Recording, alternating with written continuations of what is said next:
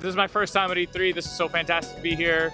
It's really exciting to see all these amazing games, all these amazing people that made these games and are excited to play these games, and it's just fantastic to be here. I think it's very cool to be alongside all of these other games. Like, there's such a great selection here, and a lot of games that I'm a fan of as well, and it's cool to see my stuff next to them. And being here at E3 and having the opportunity to also literally be this close to the Nintendo booth is pretty wild and pretty fun.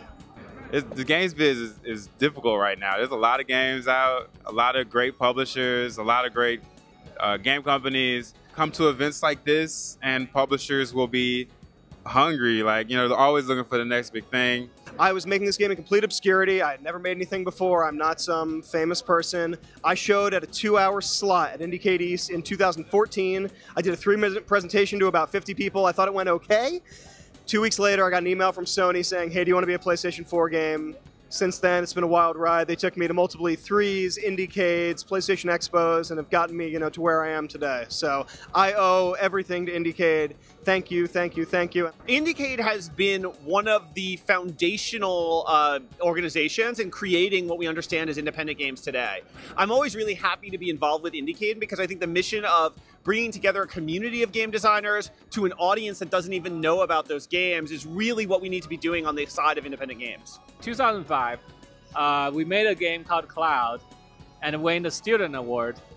And if I didn't go to that festival, I would not have met my co-founders of that game company.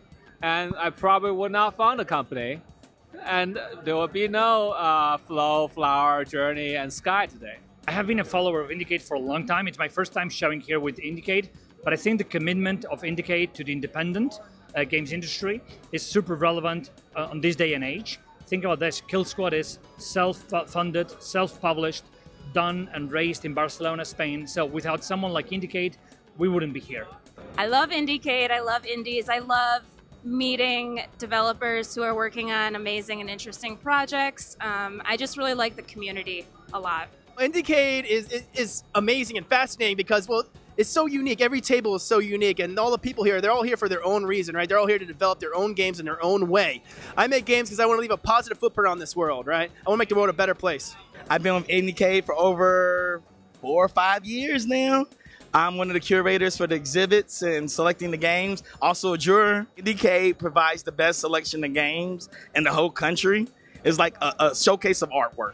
IndieCade's such a great experience for me. I'm a very new developer to the game industry, and they've been such a great entry for me to launch my platform. About IndieCade, I think it is the absolute best part of the E3 floor. You're going to see the AAA stuff on YouTube afterwards. You'll see the press releases, but I honestly think all the best ideas are here in the IndieCade booth, and it's an amazing opportunity for companies like ours to be showcased at a place like this and to just get our game in front of so many people, gamers, publishers, influencers. The amount of people coming by and just being excited about the stuff here is incredible.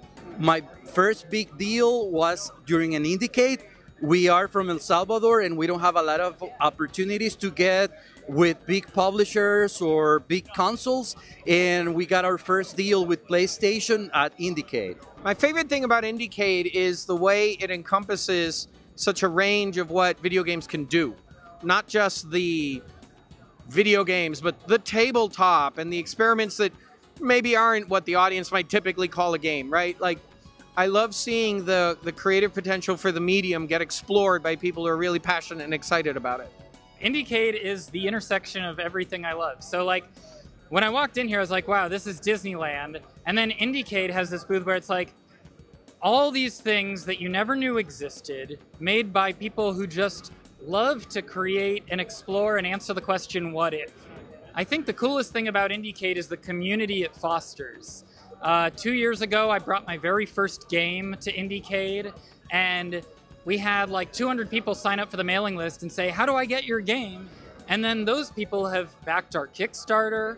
I love IndieCade. IndieCade is what got me in the game, I was doing games journalism. I met all these cool indie developers and seeing their games, and I was like, you don't seem like you're that mythical. It seems very human what you're doing, so I think I might be able to do it too. So through that, it's a long story, but I'm making games now. But IndieCade is what got me started. I love IndieCade. It's always on the cutting edge of innovation. It's always exciting, it's always new, and there's always something special to see at IndieCade. IndieCade is a wonderful platform for independent and small press publishers to get exposed outside of that, and it's just a wonderful home for us. I think IndieCade is amazing because we can see and celebrate what indie devs are doing all around the world. We're an international remote working studio with team members between London, Thailand, Taiwan, and Hong Kong. One of the best ways to compete is through ingenuity of idea and understanding the part of life that your game fits into. I'm from Sweden, Malmö, and we're here with the Transcenders Media team, me and Pixie, who's made Knife Sisters, a visual novel. We make games because we love expressing ourselves in game form. I'm the producer and director for Tiny Metal, and I'm part of the Area 35 development team from Tokyo, Japan. IndieCade is exciting because there's so much games around, so many talented people from all over the world, and I just made so many friends just then in the past few minutes. It's very exciting to be part of IndieCade. IndieCade is awesome because I wouldn't get the opportunity to come to E3 otherwise. My specific game isn't one that I can sell on a mass market super easily, but with IndieCade giving me the opportunity to show off our awesome alternative controller, we can share it with the world. I'm the game designer / co-founder at Affable Games in Brisbane, Australia.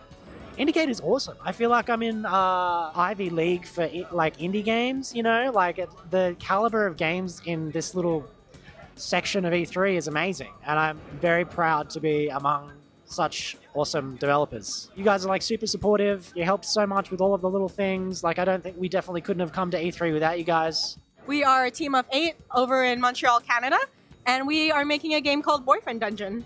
So IndieCade is really exciting because you have so many awesome games around. There's so many different kinds of games that you might not see anywhere else, and IndieCade is a perfect place to find that, especially here on E3. IndieCade's dope because the games here are really eclectic, they're really unusual, and they're all just really high quality. Like, I've been to a lot of trade shows where I get sandwiched between two, like, I don't know, like just cookie cutter 2D shooter.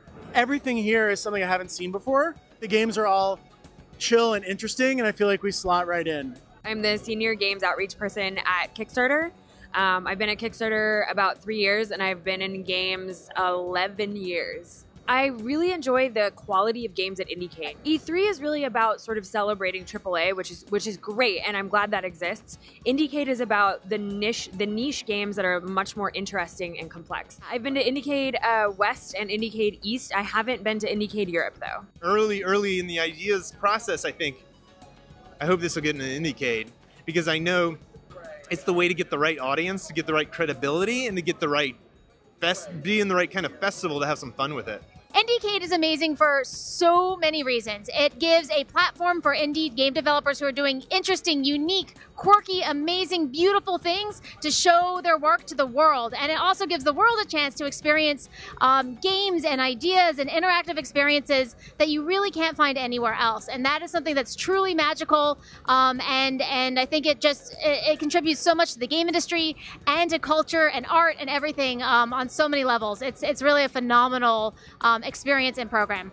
I love everything about IndieCade. I think truly the best part is the community that has built up around it. I think there's very little place for kind of experimentation, especially even places like E3 like this. But IndieCade is truly one of the places that lets people that have a different voice and a different perspective and different experiences to show and be creative have a home. I think IndieCade is an awesome place. You have like really cool board games.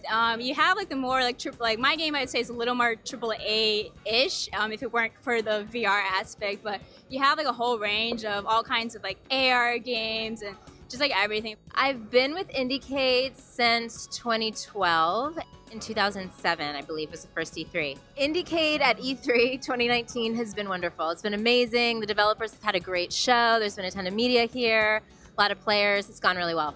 Make sure to check out our website, www.indiecade.com. This year, the festival is in Santa Monica, California. Go online, check it out.